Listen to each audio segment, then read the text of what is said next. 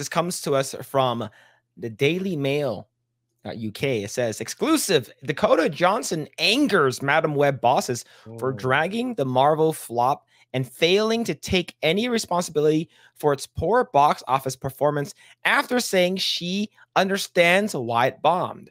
Let's see. Dakota Johnson is said to be in hot water with Sony and the team behind Madam Web for after infuriating bosses by making multiple public digs at the Marvel movie amid its poor box office performance.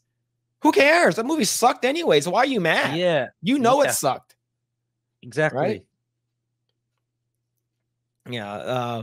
See, 50 Shades of Grey star 34 plays a titular superhero in the $80 million production, which has ripped to shreds by critics and viewers alike following its release on Valentine's Day.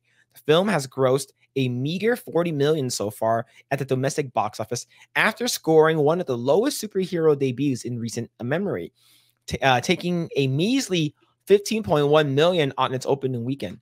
Now, Dakota is reportedly being accused of dragging the film and failing to take any responsibility after admitting she hadn't seen the film herself, before going on to make several damning statements about the production.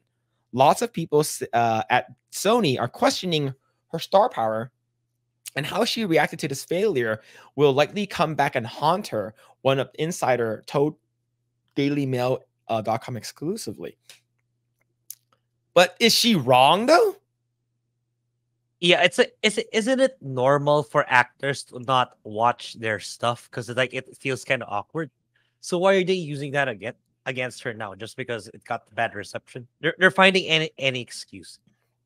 Yeah, it's like yeah, she's not the best actress in the world, but at the same time, you gave her so little to work on, so it's not really. I wouldn't really pin everything on her. Like I said, it's the writers, the directors. You guys set up everything on how she must act, on what she must do. So yeah, this is kind of like Disney saying like it's all the bigots' fault. It's the same line of reasoning in my opinion. Only this time it's fixated on Dakota Johnson instead of the audience. But it's the same line of reasoning. Yeah. So I heard recently she was in a someone interviewed her or something like that, or she said somewhere that she didn't know what was happening with the movie. Like she's like I'm paraphrasing. She said that they're supposed to do something like according to the script, and then they did something else. And she said that this was one of the things she said that she will never do a superhero movie ever again. And I believe that she said that she didn't know why her manager gave her this, like told her to take this part, and I believe she's not going to be working with that manager anymore. I'm not sure if that's true, but I know that she did sort of shit on it. But the thing is, Sydney Sweeney also shit on it. However, she did it on what's it called again, SNL. So I'm not sure. Let's see. It's okay to joke about your movie not doing well and even lean into the bad reviews like Sydney Sweeney did on SNL with her monologue, but producers and Sony aren't laughing over Dakota's continued dragging of how she sees the fallout of Madam Web and how she isn't taking any responsibility for its lackluster results. Not every movie is going to work, but a lot of hard work is put towards even bad movies, and for your stars to shit on it, it looks bad. They continued, Dakota is being looked down on over her talk with the film because everyone in the production is thinking, what if this movie was still the same, but also box office gem? Aren't you contradicting yourself? What if it's still the same, but it's also good? It made money. Like basically, like what happens if it's a shitty movie, but it made a shit ton of money? Then you'll say it's probably good, obviously. But yeah, of course she's gonna say it's good because she made money out of it. She had the movie made money, but it didn't. So you're saying it's all on her? Why the movie is so bad? I don't know. It's like that's not the proper key takeaway for these people, man. Yeah, like someone said, yeah, should have made a better movie. Yep. Like, how about you just make a better movie? It's like it's the person that basically made Morbius made this movie. That Mhm. movie sucked. And they re-released it in theaters because of the memes, and it sucked again. So it's just like, what are you thinking? Right? Let's see. She would be talking about sequels and probably praising herself over its good fortune Yeah, during a recent makes of interview with course. Bustle. It's so stupid, man. Yeah. You see, Dakota, who was reportedly engaged to boyfriend Chris Martin,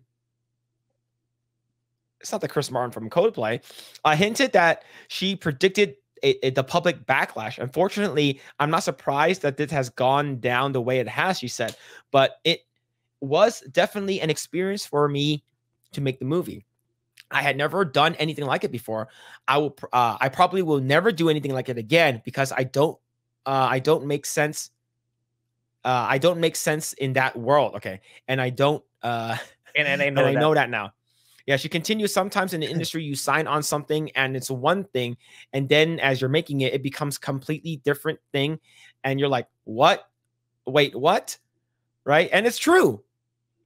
Yeah, but it was the real learning experience, and of course, not it's not nice to be a part of something that's ripped to shreds. But I can't say that that I don't understand. And she then seemed to take Hmm. shot at the movie bosses and explain, it's so hard to get movies made, and in these big movies that get made, it's even starting to happen with little ones, which is what's really freaking me out. Decisions are being made by the committees, and the art does not do well when it's made by the committee. Yep, that's true. That's absolutely true. Like, let's say if you're an artist and you make something really really cool, but then you have a bunch of these people or executives that are basically trying to come in and says, "Oh, you got to change this, you got to change this shit," and I believe that's what's happening with her. Yeah, films are made by the filmmakers and not a team of artists around them. You cannot make art based on numbers, and algorithms. My feeling has been for a long time the audiences are extremely smart and executives have started to believe that they're not. She's right there. Yeah. She's right there. Audiences will always be able to sniff out bullshit. Even if films start to be made with AI, humans aren't going to fucking want to see those. The insider warned that Dakota's comments could come back and haunt her, but conceded that she was just one new film success away from getting back into good graces of executives. In typical Hollywood fashion, if Dakota's next film is a major hit, then everyone will be kissing her ass again, they said. Right now, not so much. Dakota, the daughter of Melanie Griffith and Dawn Johnson, plays Cassandra Webb, a New York City paramedic endowed with psychic abilities owing to a mutant gene akin to the concept of X-Men. Yeah. So, but if you have big tits and say stuff like that, I think you're okay. Yep. You're fine. You're fine. Oh man. Like she basically said that like, "Oh, you guys know me for Euphoria and not for Madam Web because nobody saw Yep. it." Right? That Yep. was her joke. But the thing is Yeah. that her jokes were curated to like a bunch of writers. And you know that this is supposed to be a comedy skit. So that's the reason why maybe it's more okay. But the thing is that like she's everywhere right now. Maybe because of her nice tits, I'm not sure. But yeah, her Saturday Night Live like got a lot of people. So let's go ahead and actually see what she actually said. You might have seen me in anyone but you. Can you hear that or no? Yeah, I can again. Okay. So let's go ahead and actually. You might have seen me in anyone but you or Euphoria. It's too loud. You definitely did not see me in Madam Web. Yeah.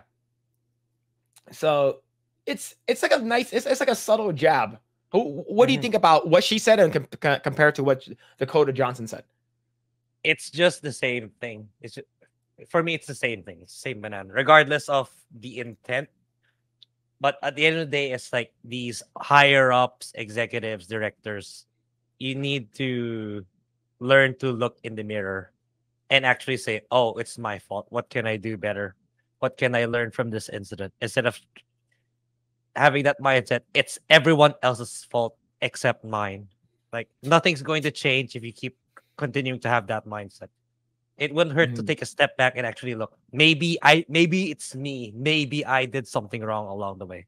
And if it was, how can I change it? But yeah, you know how these Hollywood people types think. Yeah, they're not gonna change until they're forced out of their jobs or the money runs out. Yeah. I think when it comes down to Sydney Sweeney, she is younger, and Yeah. I'm not sure if she's like. Yeah, I go think ahead. I think Sydney Sweeney will go even bigger if she really incredibly steps up her acting. Like because what's carrying her now, let's admit, it's her tits. But if she can act a whole lot better, she'll go really high. That's my opinion.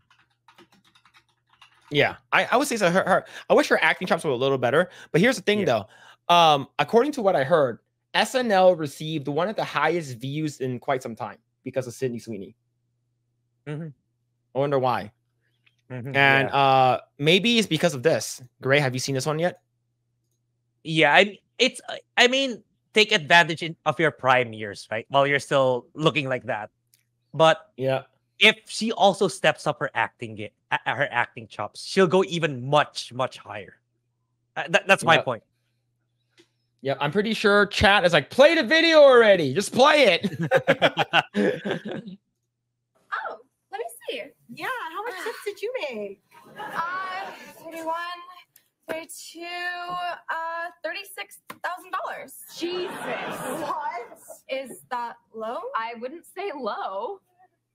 Yeah, that's pretty good, Tina.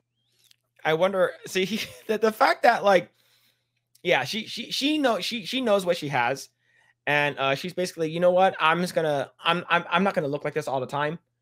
So let's go ahead and just use it. Like, look, I'm pretty sure like Amaranth is doing the same, right? She knows that she's not gonna be young forever. Yep. She knows she's not going to be young forever, and she knows that she's making a crap ton of money right now. She has an AI program that sends people texts and like pictures and stuff like that. That she's having her doing it. And I believe she made like I think she made like 40 something thousand day one, and she has a couple of gas stations and stuff like that. But I think it's in terms of going to what Dakota Johnson said. I think what she said is correct. It's like. Yeah, you're talking about the art, but you have a lot of these Hollywood executives are basically like weaseling and noodling their way into story writing, and just because she said something that you don't want to hear, doesn't mean that it's not true. Yeah. Right. Yeah. Yeah. She is milking her boobs for all it's worth. Can't blame the thoughts. Blame the simps. True. Well, in my opinion, whether or not the executives like it or not, that movie sucked. The movie sucked ass. Don't do shit like this ever again. Don't bait and switch. Switch us and saying, "Oh, you're gonna see a bunch of these." Right? I'm going back to the article. Right? Like over here, I thought that I was gonna see a lot of this, a lot of her in her spider outfit. Her and her Spider-Woman outfit. I thought we were going to see a shit ton of that. Like at least like a quarter, not a quarter of the movie. Let's say a quarter of the movie at most. The movie was like 2 hours. No, it was like an hour, 50 something minutes. Excuse me. And we got like 2 minutes of this, of them in their superhero outfits. Right? If you gave us at least like 20 minutes of them doing superhero shit, no one would have complained. Yeah. I think, but the thing is that it still has shitty writing though. Yeah, it does. So, yep. I do want to see box office. Let's see. I want to see where it is. Yeah, right now. I'm interested in the global, because I remember this one of this first videos. Like, it managed to make like 10 million pesos here, which converted to dollars is not a lot, but in peso money, that's actually pretty significant. So, in domestic 41, international 50, so total $92 million. And the production, the budget is $80 million. So factor in costs and stuff like that. Yeah, it barely made back its its production value. Yeah, Like, not even including marketing. yeah. If you don't even put in marketing yet. Yeah, this movie was awful. Yeah. Well, hopefully, we don't see any more movies like this. Man, because Hopefully, but yeah, it's like Hollywood is more of a lost. It's more of a more uphill battle versus gaming, because like it's so heavily infested with either, if not incompetence, woke compared to gaming. Like gaming's just, it's the battle's just beginning, or at least we're already winning in the gaming space. But for Hollywood, it's such a long way to go. Thanks for checking out this segment of the Project Eggroll podcast. If you like what we do here, please like, share, subscribe, hit the notification bell, and you will know next time when we go live. We do go live every Saturday at 8 p.m. Once again, we are just getting started. Tons of more video to come. Thanks, and we'll see you guys next time.